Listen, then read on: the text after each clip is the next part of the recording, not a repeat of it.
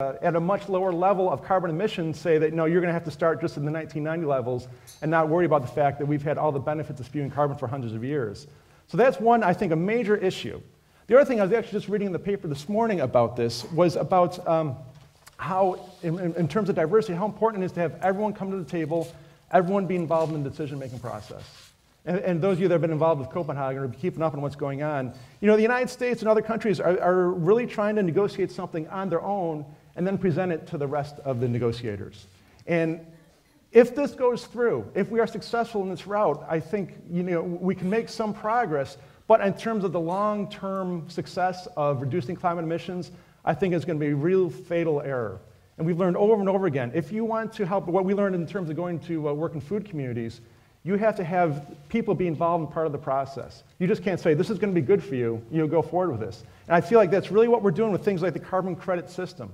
We're saying, this is going to be good for you. You're going to get carbon credits. You can sell them on the global markets.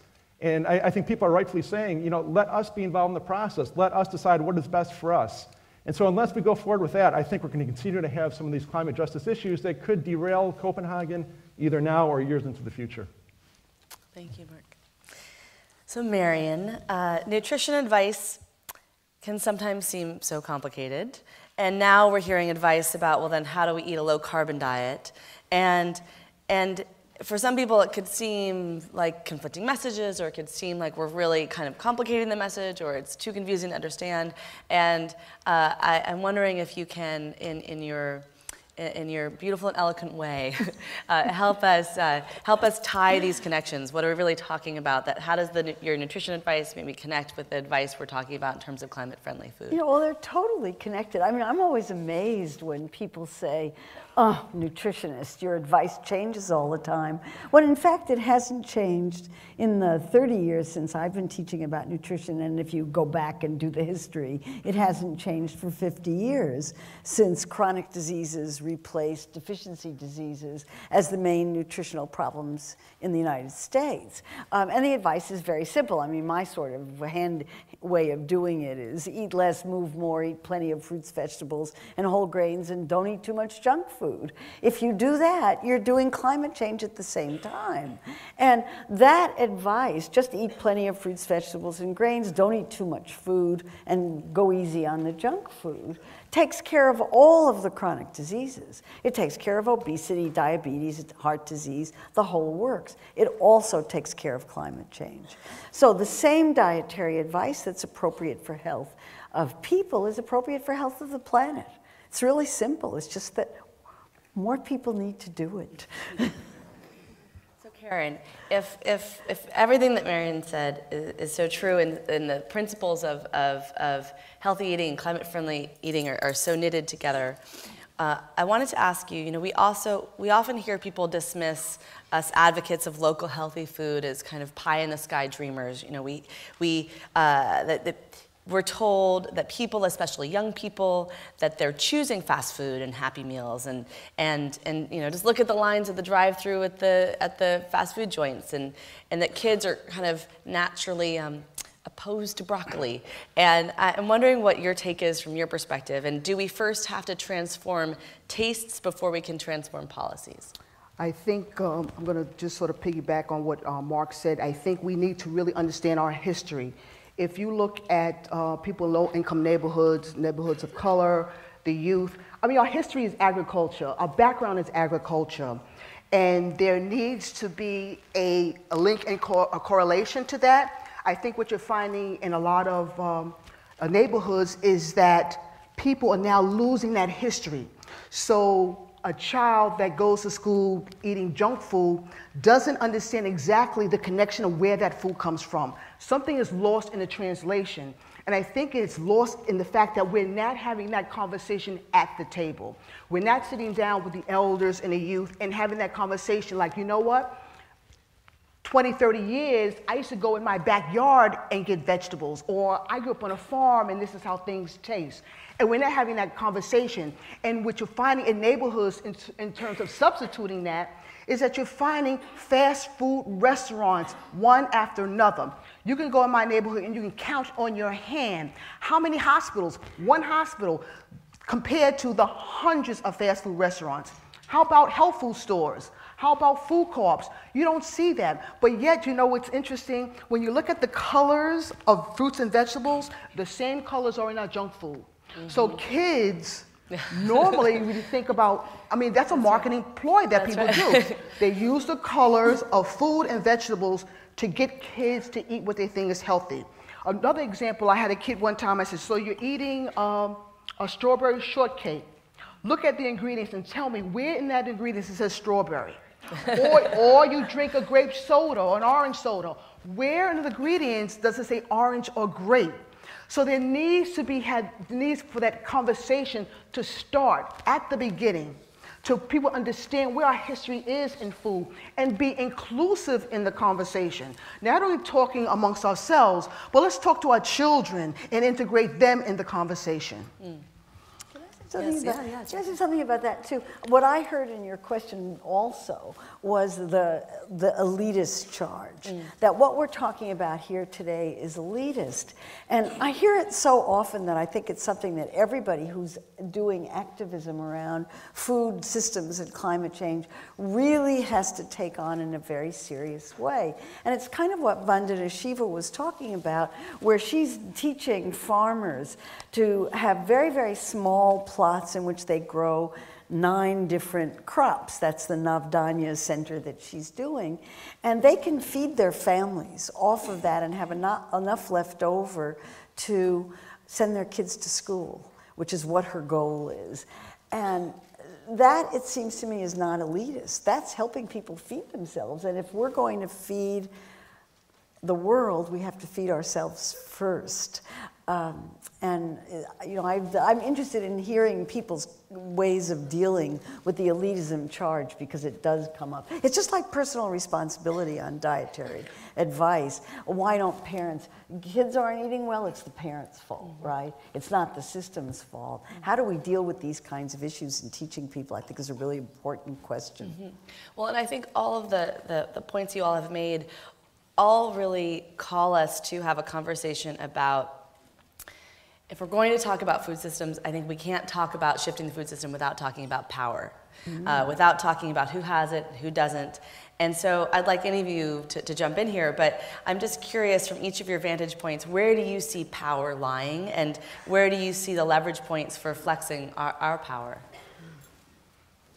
Yeah, I would like to say the power is in the people. The power is in our hands, okay? You know, people talk about politics and politicians, but you elect these people, okay? They work for you, all right? We need to take back our communities and really be strong in the fact that our voices have to be heard. We cannot have outside people dictating the way we live, the way we grow our food, the way we eat. The power is in our hand, and it's a shared power. It's not an individual power, it's a shared power to get things done. And when we start getting people to think that way and look at us and take us seriously, the power is in our hands. Well, I'll send my greetings from the land of Cargill in Minnesota. And I thought, Vandana Shiva just said this so well, that they're going to do everything possible for us not to recognize the power that we have. And I'll mention, like, when we try to address climate, we're trying to address water issues, Monsanto will have a seed for that. And Cargill will have some sort of hybrid vehicle way of transporting that new grain somewhere else. They'll find a way to say, if you want to have reduced carbon emissions, we'll get you carbon emissions. But I think you really pegged it on that it's much more than reducing carbon in our system. What we want to do is retain the power. I really feel like what you all are doing on the local level, and the same thing happening in Minneapolis, the community gardens, the CSAs, there's the huge energy behind local foods. This is kind of recognition. It goes beyond food miles, it goes beyond organics and sustainable. I think it really feels like, you know, we're recapturing the sacredness of food. And that this is a sacred food system that we're recreating that has been stripped away largely by agribusiness. And so we're taking it back, and thanks to the power of Karen and the rest of us. The elitism argument and the personal responsibility arguments are about power. That's really what it is. It comes out of fear that the power is being returned to the people, and the corporations don't like that. Eating less is very bad for business. Well, Following up on that, Marion, let me ask you, the last time I was in this room, I was here at an Advertising Age conference. I don't know if any of you read Advertising Age, but it's the advertising industry magazine. It's actually fascinating reading, I think. Maybe I'm revealing the extent to which I'm a complete dork, but yes, fascinating reading. But anyway, I was here at an Advertising Age conference, and it was a conference on green marketing, and particularly from the food industry. And so on the stage, there was somebody from McDonald's talking about how they were launching a green Happy Meal, and how this Happy Meal was going to encourage, this was in Europe, encourage young people to think about the environment. So I'm curious, Marion, from your perspective, what role do you think food companies can play in this movement? Is there a role for the green Happy Meal? What would you say to that?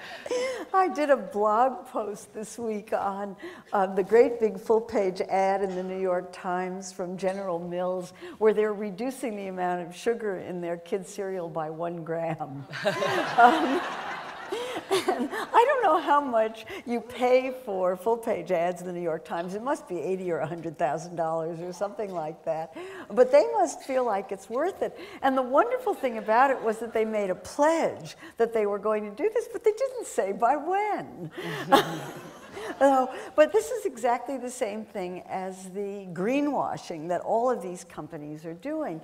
And I was just astounded to read in the New York Times op-ed last weekend that Jared Diamond, whose book, Guns, Germs, and Steel, I greatly admire, as an explanation of why food systems depend so much on geography. But he has apparently drunk the Kool-Aid. And he had an op-ed on how he used to think that corporations were greedy and evil and only interested in short-term profits, but now he realizes that they're interested in long-term sustainability. And the 3 corporations he singled out for praise were Chevron, Walmart, and Coca-Cola. I was astounded. So they're doing wonderful things with one hand, but then on the other hand, they have to do short-term profits. It's the nature of corporations. It's their job to do short-term profits. And it's our job to put restrictions on those short-term profits so that they're not being greedy. Mark, do you want something?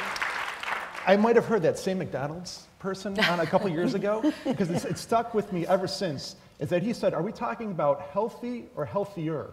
We're not sure that McDonald's can make you healthy, but we'll make our product healthier.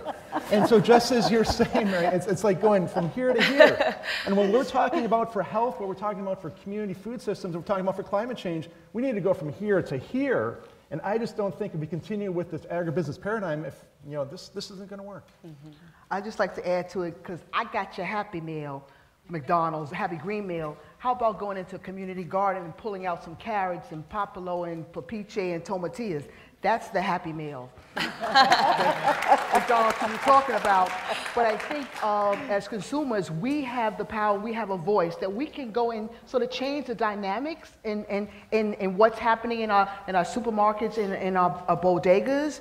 And I'm not putting a blame game, but what I can say is that the power of our dollars, the power of a benefit card to go into and say, you know what, if you don't change, we're not going to shop here. And so we do have that power. We're not powerless. Mm-hmm.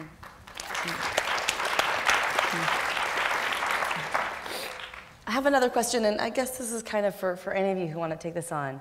I'm curious to hear what you all think about what difference we can make by working on a local level versus national or international. I mean, if we're talking about the climate crisis, it's really a global crisis, hunger global crisis. What does working locally achieve, and can we really be tackling these crises locally? Again, this is for any of you. How would you respond to that? Yeah. Well, to my community gardens out there, that 700 of us who have been out there for over 20 years, just taking that on, just growing vegetables, healing the soil, using rainwater catchments to help water our systems, using composting to revitalize the soil, using the sweat equity that we have in giving back and healing. And I think that as community gardeners and urban farmers, and even people who have front yards and backyards, and people that are growing things on a windowsill, definitely are making a difference in this area. And, do you want to jump in? Yeah, I had one thing is I was at ITP since about 1997, and I've been working through 2 farm bills, the 2002 Farm Bill, then some of the 2008 Farm Bill. And in 2008, I actually left ITP, and my family and I went down to Honduras for several months, and I really was burnt out. And I really had the feeling like, what are we doing? We keep on trying to push this boulder up the hill, and we're not making progress, and I got to do something else. Went to Honduras, then came back here, and I just feel like in the course of the 2 years, there's such enthusiasm, there's just a magic that's happening. And for me, I think what you all have demonstrated working on these local food systems, you presented a different paradigm. And so we don't have to follow the same paradigm of corn and soybean production. We can do something else. There are other opportunities. And so well beyond just the reduction in carbon emissions in the local food systems that you're providing, we are also providing a new model, as the Bureau President was saying, a new model for what we can do throughout the world. Can I say, I'm at NYU, which is the most urban campus in the world. Everything is vertical here, and yet our sustainability people have started doing the most amazing things. Last summer, we had vegetables growing in street planters. There's no, land around here, really, and yet these innovative people here were trying to do this. I can't think of anything more important than doing it locally. It's one of the reasons why I'm completely charmed by this truck farm movie that Ian Chaney and Kurt Ellis, the guys who made King Corn, are doing, because by truck farm, they're taking it literally. They're growing food on the back of a pickup truck in Red Hook, in Brooklyn. I think you can grow food everywhere, and just by example, showing how easy it is to grow vegetables, sends a message, and a leadership message on this, that this is something that anybody can do. It's fun, it tastes good, and nothing tastes as good as food you've grown yourself. Well, I want to wrap up with a final question, and each of you, I want to hear from each of you, and you can jump in any time. As we sit here today, and as we go out and experience the incredible, I don't know how I haven't chosen yet where I'm going. I don't know how we all chose where we're going. There are so many amazing panels and workshops happening today. But as we go out and have the conversations we're going to have, and really get into the hard work of talking about policy, and as we think about the 15,000 delegates and the many, many thousands more people in Copenhagen that are talking about the imminent climate crisis that we're faced with, I'm wondering, kind of, on the one hand, it feels so energizing and exciting to be here. On the other hand, the daunting, facing climate change feels so daunting. So I'm wondering how each of you are experiencing this moment in time. Are you feeling optimistic, or are you feeling pessimistic? Are you feeling hopeful, or are you feeling despondent? How are you experiencing this moment right now? And any of you can start. Maybe we'll start with want to start, Marion? We'll go down the line. Sure. I'm teaching food sociology this semester, and we're discussing whether food is a social movement. I think food is a social movement. I really do. Not only that, I think it's huge. Why isn't this the most exciting time in the world? It's the most exciting time in the world. I grew up in the, I sort of came of age in the 1960s when we had the free speech movement at Berkeley when I was there, and the civil rights movement had just started, and it was clear we were going to win. We were going to win something. We might not win it all, but we were going to win something. And we had the experience of winning. I don't think this generation of people has had the experience of winning, but we're going to win this one.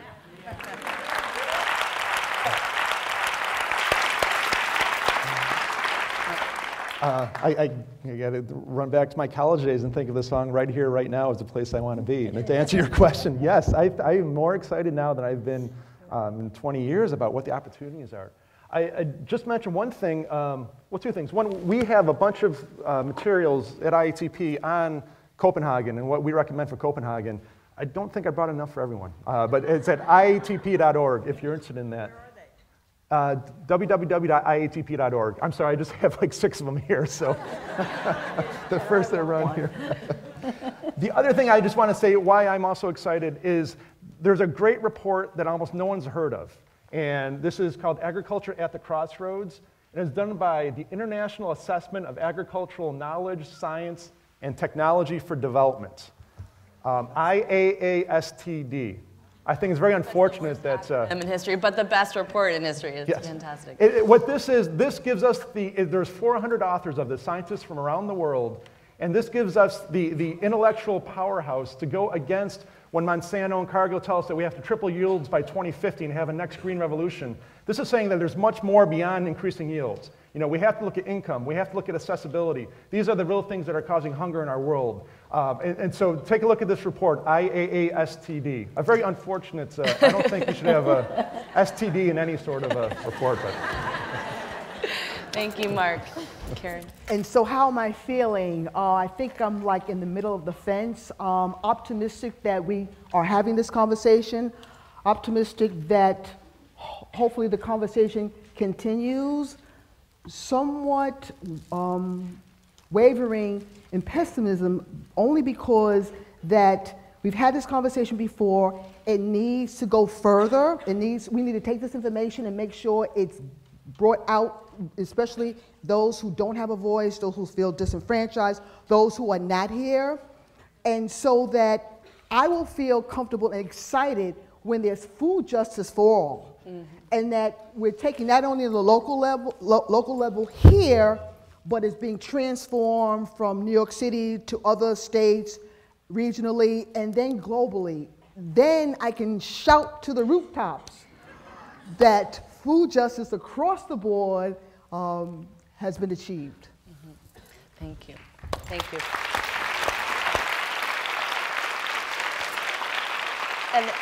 And I just want to thank all of you so much for this panel. This was such a fun conversation, such a wonderful way to start the day. Can we all thank our panel for being here?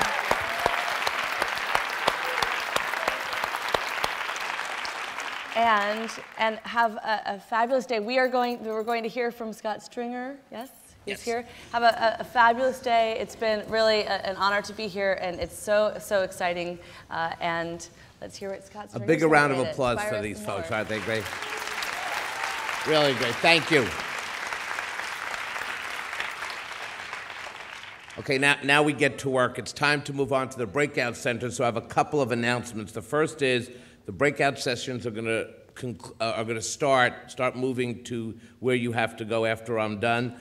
I want to just say that there's a Kimmel Center map on page 3 of your program, so you can find the 29 breakout sessions.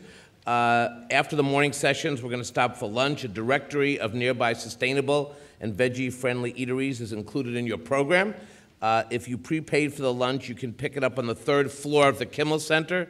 Also, remember, we have a second round of breakout sessions from 2:30 to 3:30, as well as our closing expo and a reception from 3:30 to 5, which will be hosted by Chef Mario Batali and Professor Marion Nessel. If you have time during the day, please feel free to visit the many informational tables stationed throughout the Kimmel Center so you can also do your share of networking. And most importantly, and I already know many of you are doing this in the room, we have a special Twitter room located in room 910, but I know many of you have already started Twittering, so the world is knowing what's going on in this room. Thank you all for coming. Now, here we go. Thank you.